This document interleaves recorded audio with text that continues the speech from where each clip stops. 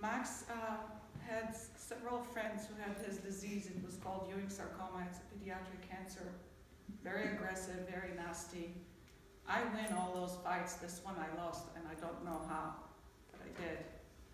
I was the captain of the medical team for Max. That was my job. He had a friend, Melissa Carroll. She was a watercolorist, and she died from Ewing sarcoma a couple of years before Max. She was also a curator. She had a collection of tiny bottles from around the world. And Max always brought her into the room when he read poetry. He never not read a poem about Melissa Carroll. And I'd like to bring her into the room.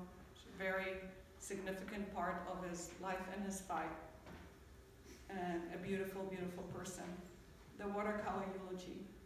And also now I find that the poems he wrote to Melissa, I kind of want to say them to him because he's not gone and I'm speaking to that heaven that you all talked about earlier, whatever it is.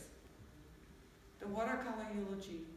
When you leave my mind, the last pieces of you to leave are your hands.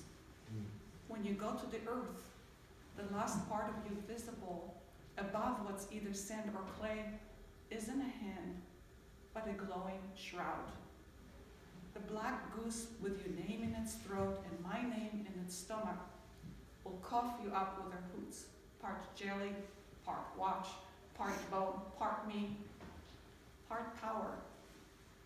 There is a dead language buried in English.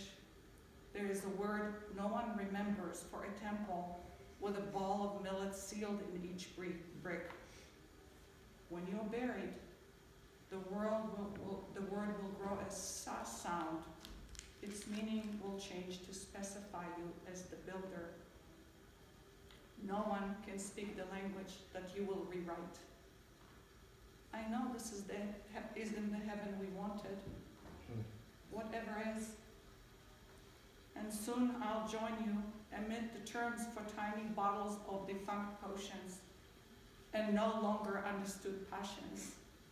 And together we'll bury our own particular kind of I love you.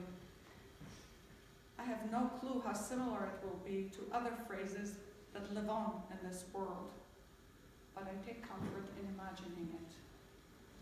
I wouldn't mind it being sealed with us in our own brick of earth.